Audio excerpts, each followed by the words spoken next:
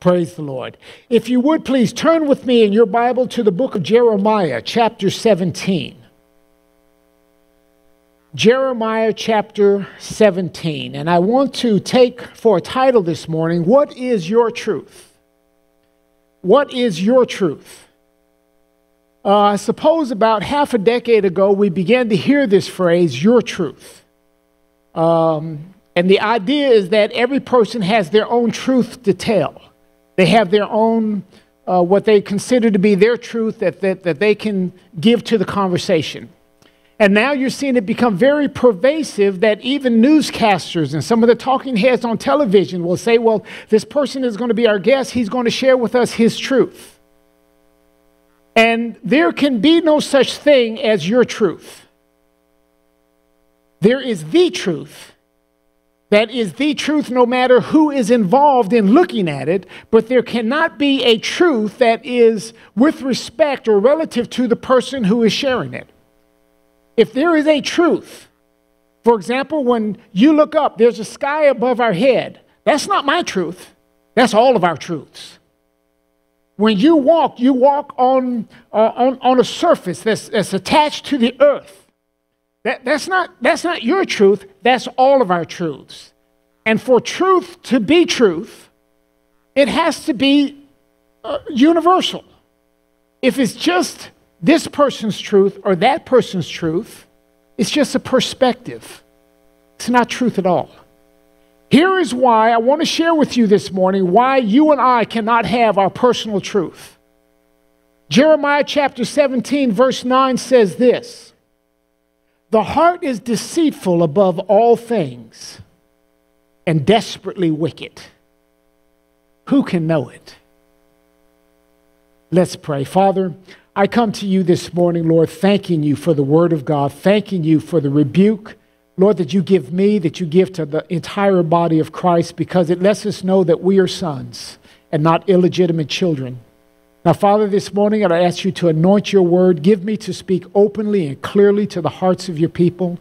And Father, help me to sow seeds in the heart this morning that choke out the tares that the enemy is trying to plant within our hearts and our society. Father, in Jesus' name we pray and we thank you. Amen and amen. Jeremiah says, and I can confirm, that the heart is deceitful above all things. How many can say amen to Jeremiah? It's desperately wicked. There's no way that my heart can discern just my truth, because my heart is so corrupt. I only see my perspective, or I only project my opinion rather than what is truly truth. And we're living in a time now that everyone is chiming in what their truth is or what they perceive truth to be. And I say to you this morning, there is but one truth. It's a man named Jesus Christ. He said, I am the truth. I am the way. I am the life. There is no other. This Bible is truth. What's in it is absolute, inerrant truth. Everything else is simply a perspective, an estimation, a guess based on man's own intelligence. But the problem with man's intelligence is that the heart of man is desperately wicked. It is deceitful. Our own hearts will deceive us. And now, I'm not talking this morning about people out in the world. We know they're deceived. I'm talking about us, the body of Christ. We have to make sure that we have the sincere truth of God abiding in our hearts. Otherwise, we'll believe, we'll think, we'll react, we'll respond exactly the same way that the world does. Our hearts deceitful. They're deceitful. Now, the wicked man can't even discern that his heart is wicked. Hence him saying that this is my truth. He can't discern the difference. But you and I, who are exposed to the Word of God, who have the Spirit of God in us, I know when I'm wrong. And I tell God, Lord, what I was just thinking, that's wrong. That's not consistent. I'll just share with you. I struggle sometimes with this. I struggle sometimes as I see our nation being disintegrated. As I see things that have been staples all of my life, and I think within my own mind, Lord, if I can straighten this whole mess out, it'll take about 1 week.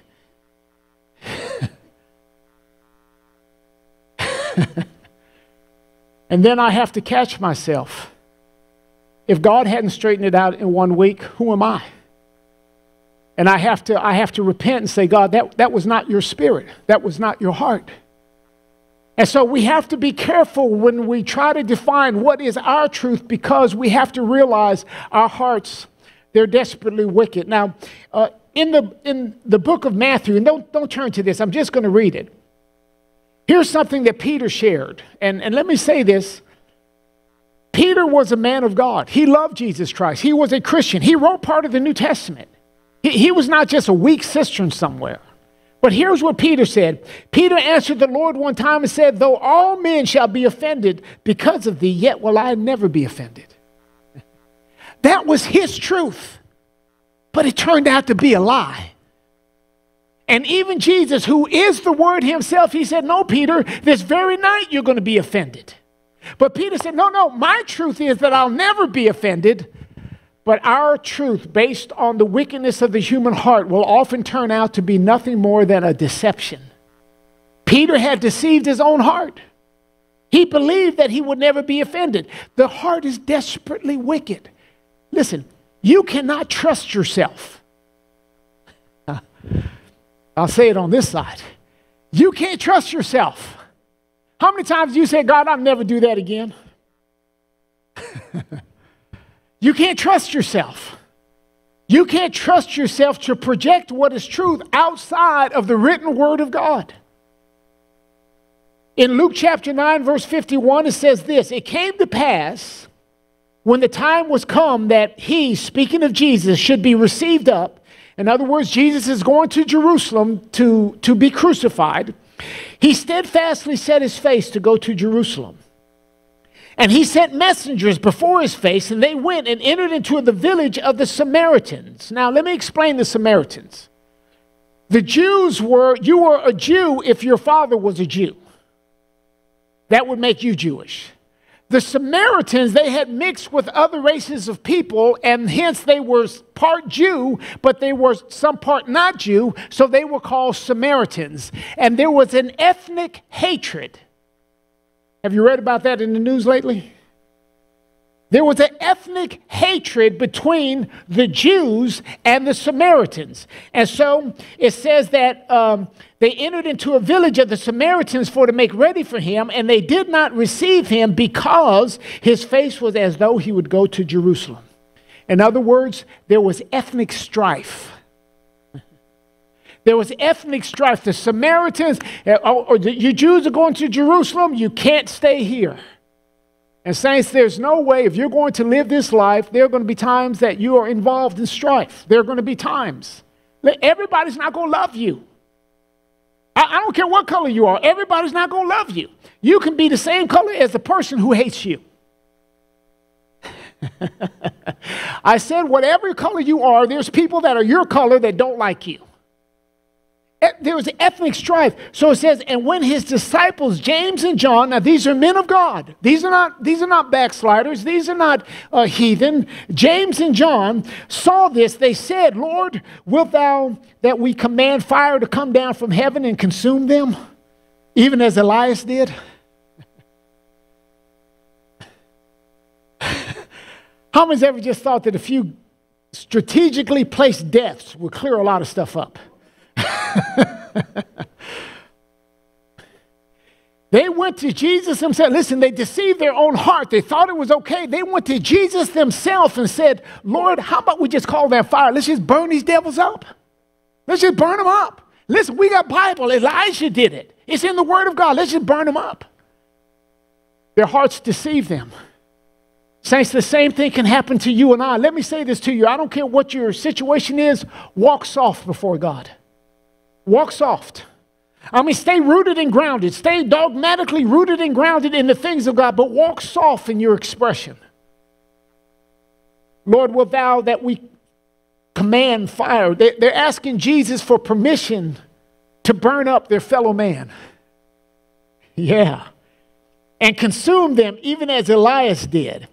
Now, what they're doing, and saints, we see this, you can see it on Twitter, you can see it on Instagram, you can see it on many of the news forums. They are using the Bible to cover their ethnic hatred. They attempted to use the writings of Elijah to give cover to their ethnic hatred. And the same thing is happening in our nation right now. Don't let your heart deceive you. But Jesus turned after they asked this, and he rebuked them. And sometimes we need a good rebuke, don't we? I know I do. Sometimes I need the Lord to help me to stay on the line. Because it's easy to get emotional and get off the line. And you guys say, God, get me back on the line. He rebuked them and said, you know not what manner of spirit you are of. Now think about that phrase. Jesus is telling his disciples, these are men of God that are doing the work of God. He said, you don't understand. You've deceived yourself. You don't know what spirit you're of. You think you're walking in the spirit that's consistent with the Lord, but in fact you're not. You've been rebuked by Jesus himself. And we have to be very careful, always realizing, no matter how emotional you are, it does not heal your desperately wicked heart. And you have a great capacity, as do I, to deceive myself. That's why no matter what, I always come back to the Word of God. I do it several times a day. I meditate upon the Word and I consider my actions. I consider my attitudes. Most importantly, I consider my words. Because how many know some words can come, you can say words that, I'm not talking about cuss words, words that conceptually are not correct. You have the wrong idea. You have the wrong thought.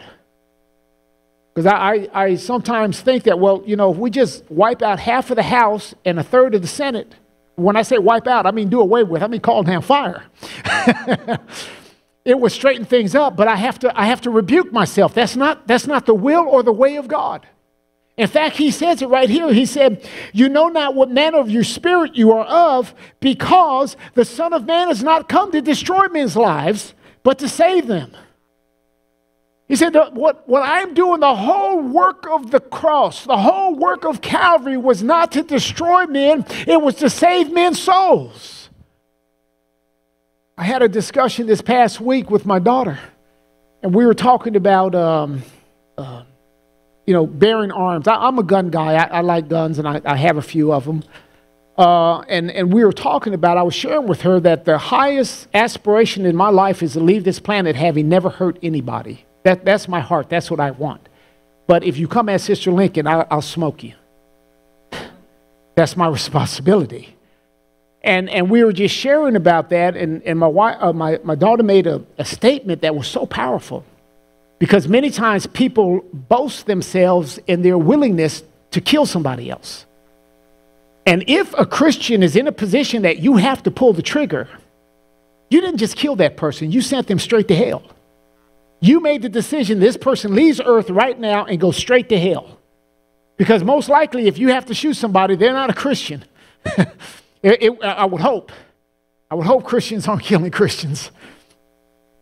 And so it's very important to realize that the purpose of Jesus Christ coming to this planet was not to destroy or eliminate men's lives. It was to save men's lives.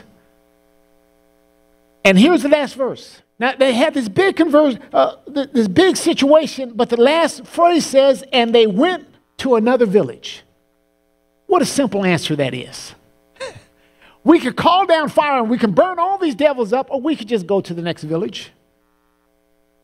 You know, sometimes we allow ourselves to get caught up in a bunch of things, and there's a simple solution. Just log off of your Twitter account. Just log off. Amen. Just uninstall it. I mean, it's almost worthless now. And many of the social platforms, unfriend some people. If they're bringing a bunch of hate to your stream, unfriend them. My Instagram account, I got an account from China. It's Mama Gorilla with Baby Gorilla. I've got a few puppy dog streams, some cat streams, just some things to help mellow me out. Amen. And if it's not good, if it's not proper, if it doesn't edify, why do you have it in your life? Because it is pushing you in a direction that may not be God's, and your heart is so desperately wicked, you can walk halfway down that road before you realize, I'm wrong like two left shoes. I'm totally wrong.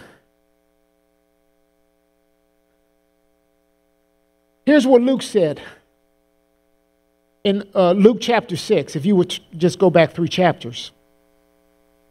Now remember that this desperately wicked heart that's within us and stays within us even after you're born again, that doesn't put you in sinless perfection. You still have the capacity to do great evil. But this desperately wicked heart, when it first begins to express itself, it does so through the tongue. It comes through the tongue. Luke says in chapter 6, verse 45, it says, a good man out of the good treasure of his heart brings forth that which is good. How does he do that? He speaks it. And an evil man out of the evil treasure of his heart brings forth that which is evil. Because of the abundance of the heart, his mouth speaks. Many times you can listen to your own words and you can see the condition of your own heart. And listen, I'm going to give you a secret. When your words are coming out and they're emotional, you better check your heart right there. You're already in trouble. Because your emotion, it comes from a deceptive heart. And sometimes your position might not be wrong, but the way you're expressing it, the way you think about it is what's wrong. And I think even today, Jesus will say to many of us, you don't know what spirit you're of. You have no idea what spirit you're of. We deceive ourselves so easily. This is not part of my message, but I'm going to say it. Please turn off the news. Please turn off the news. Go buy a newspaper. Read it. If you need a good one, don't get a left or a right. Don't get Fox News. Don't get CNN. Get one that's in the middle. Go see, can you find a Walter Cronkite newspaper? Just old school. Just tell me what happened. I know how to think about what I read. Just tell me. Don't tell me what to think. Just tell me what happened. Because we're allowing now those who speak to the nation to stir up so much stuff in us. And again, if you're emotional about it, you probably don't know what spirit you're of. 1 Corinthians chapter 11 says this, for if we would judge ourselves, we should not be judged. If we would judge ourselves, meaning if we would listen to the words that come from our mouth and judge them, if we would listen to look at the attitudes of our heart and judge them. And when I say judge them, I mean condemn them. I don't mean to certify them. I mean look at the attitudes, find that attitude is not wrong, and condemn it. God, this is not your spirit. This is not right. What I just thought, what I just said, God, that's not your spirit. Convict me so I don't walk in that mode. This is a time like no other. The pot is being stirred in America. The pot is being stirred. And you can't tell me, oh, brother, none of this is bothering you. Listen, you've deceived yourself. You cannot listen to everything that's happening in the nation and think you're not impacted. You're not that strong. Even though your wicked heart has told you you are, you're not. You need to turn off some of the external, and you need to get into what is spiritual. And the spiritual will tell you that what you're thinking concerning the external, all of it is not right. You may have some things right. I got some things right, but all of it's not right. There's some things that the Lord He's got to let things play out the way that they play out. I'm thinking, Lord, how about we do a quick work and cut it off in righteousness? I'm thinking all the time, Lord, come quickly, Lord Jesus. Well, God's got a time. He didn't ask me for my input. He told me to be faithful till He comes. He didn't ask me to pick and choose who should go in or who should go out. That's not my position. That's His position. He's the master. And here's something else. He didn't tell me what color is right or what color is wrong or what person is right or what person is wrong or what person will come into salvation or what person can't come into salvation. God didn't tell me to, none of that is my call. All of that is His. My job is to hold to the truth, and when I speak the truth and not my truth. Man, that's good preaching. That's good preaching. if we would judge ourselves, if we would condemn ourselves rather than justify ourselves. Man, that's good. If we would consider our attitude, our words, and our actions, and if we as maturing Christians would condemn our own selves rather than consistently justify ourselves, we should not be judged of the Lord. You hear what I'm saying? If we would judge ourselves and say, God, what I just thought or what I just said, that was wrong, then Jesus don't have to come to you and tell you, you're wrong. I rebuke you because you've already judged yourself. Listen, I'm like this. I don't care what's wrong or what's right. I just want to know what's right. And here's where you find that out. This is where you find out. This book has specific judgment, specific instructions how we can walk through this time of judgment in the nation. As the world, Jesus said in the end days, he said, nation will rise up against nation. You ever read that? I think it's Matthew 24. The word nation in that scripture is ethnos in the Greek. It's where we get our modern word ethnicity from. In other words, he wasn't talking about this nation rising up against this nation. He was saying one race will rise up against another race. It's in your Bible. Read it. He said that's going to come before the end. But here's what else is in your Bible. There's no middle wall of partition. Amen. There's no middle wall of partition. God has opened the door wide and said, whosoever will come unto me. It doesn't matter the color, doesn't matter the ethnicity, doesn't matter the political persuasion. He's opened the door wide. You're quiet this morning, but that's good preaching. Turn your social streams off. If it's putting hatred in your heart, turn it off. Because you're not that strong that you can stand up against it. See, Jesus didn't say he expected you to know what's right. He does. He expects you to do what's right. And if what you're digesting prevents you from doing what is right, you may have a rebuke. You may have a rebuke coming. Oh, we deceive ourselves so easily. So easily we deceive ourselves, and it's not until we've made a fool of ourselves that we realize, man, I've been deceived the whole time. Now you got to turn it around and go back the other way, if you will. Mark chapter 8, verse 31 says this, and he, speaking of Jesus, began to teach them that the Son of Man must suffer many things and be rejected of the elders and of the chief priests and of the scribes and be killed, and after 3 days rise again. And he spake that saying openly. Then Peter took him and began to rebuke him. Peter heard Jesus teaching on his upcoming crucifixion, and Peter said, no, not so, Lord, far be it from you. Now, the reason he said it is he wasn't that concerned so much about, his real heart was, we have put all our hope in you throwing down the powers of Rome and you rising up the kingdom of God, and I've got a chief position in your administration. He had ulterior motives. He was looking for his own benefit. But yet he had deceived himself into thinking that he had a real legitimate concern about the Lord Jesus Christ. Saints, Peter's a good man. He's not a weak cistern. He's a good man. He loved the Lord probably more than most of us in this room right now. But yet he was still able to deceive his heart, his own heart. And we see that but when he had turned about and looked on his disciples, now that's an important statement. So Peter makes this statement, far be it from you, it's in another one of the Gospels, far be it from you, Lord, that's not going to happen. Jesus turned around, he looked at all 12 of them to make sure that they were taking in the moment. Then he rebuked Peter to his face. It was a public rebuke. I like mine private. But it was a public rebuke. Listen, you can deceive yourself to the point that a public rebuke becomes necessary, especially if you have made public statements that hurt people. A public rebuke will become necessary. But he rebuked Peter saying, get thee behind me, Satan. That's a strong rebuke. He loved God. He's one of the 12 most holy men on the planet in terms of his knowledge. But Jesus looks right around and said, you devil. Peter, you devil. To his face. Get behind me. You are an offense to me. is what the phraseology means.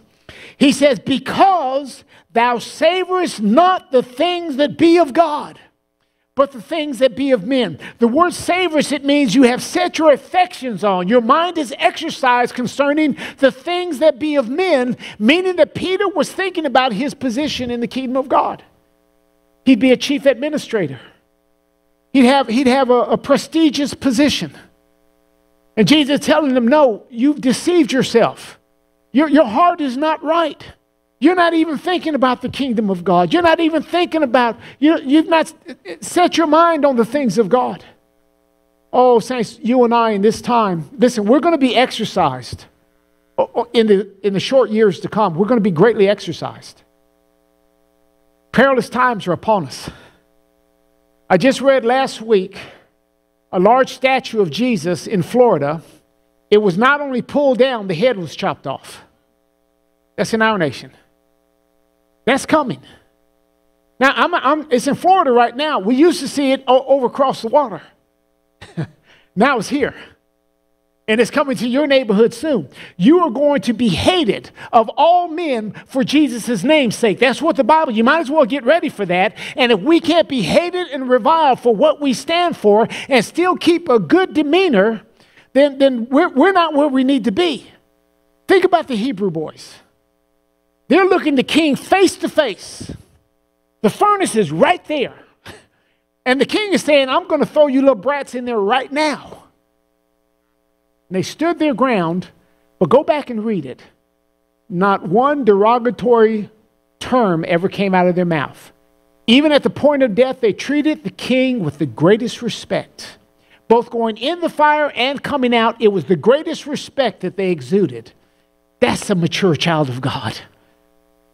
That's where you and I, and if you blow up over a comment on your Twitter stream, if you blow up because somebody has said something that doesn't appeal to your political discernment, how in the world are you going to stand when the real fire comes? These hearts are desperately wicked. Musicians, would you please come back? I would ask you to get into the Word of God as never before, because you are going to be tested as never before. As never before. I've made the decision. I'm just as frail as anybody in this room, but I have made the decision. No matter what comes, if they close the doors to the church, if they throw me in jail for preaching the gospel, no matter what comes, with all that in me is, I will be a man of God till the very end. Till the very last breath, I want to be a man of God. Get that in your spirit. You want to be a man of God. You want to be a woman of God, no matter what comes. You want to walk with Jesus. The heart is deceitful above all things. It's desperately wicked. Exercise yourself in the Word of God. Amen. Would you bow your heads all over the room? Father, I thank you this morning, Lord, for that you've given us as the body of Christ, the words of instruction that you give us, the words of rebuke, the words of correction is, Lord, because you love us and because you want to conform us to the image of your Son. God, what a privilege. What a privilege to suffer for the name of Jesus Christ. We come to you right now, Lord, and we ask you to strengthen us with might. Help us not to deceive ourselves into thinking that we're plenty strong. Help us, oh God, not to deceive ourselves into thinking we have need of nothing, that we sit as a queen. Help us this morning. Lay your convicting power upon our hearts right now. Would you stand, please, all over the room? If you're able this morning, would you stand? And I need you to reach out for yourself. God hears my prayer, but he hears your prayer for your life and your soul. Father, just move right now. We ask you to rain down Holy Ghost conviction upon every heart. Help us, Lord, in our weak areas, in the areas that we've deceived ourselves. Bring your light in. Shine it upon our lives. Shine it upon our hearts. Lord, if we walk crossways to the truths of God, let us do so knowing that it's a crossways walk. Father, we just come to you right now. Come on, all over the room. Why don't you reach out and just ask the Lord, help me this morning. Help me this morning. I don't want my heart to deceive me. I don't want my life to be lived out in desperate wickedness. God, I want to know you. and I want to walk in your way. Just reach out. Amen. You know, as we get closer to God and the brighter His light shines on us, the more we see how unworthy we are. But I'm so thankful that, you know, we talked about that loving God, that He does correct us, but He gives us a gentle rebuke. And if we'll only listen and if we'll only follow, He'll get us closer and closer to Him. I'm so thankful that in a time of uncertainty that we're holding on to the Master's hand. Such a good word this morning. We want to thank you all for coming out. We want to thank those of you who have joined us through the webcast. We want to remind you to stay safe. Those that are in-house here, we'll dismiss in groups of 2. We ask you as you go into the lobby that to remember social distance, and if you can't social distance, we would ask that you would wear your mask this morning. So at this time, we'd ask this side of the room to, if you'll...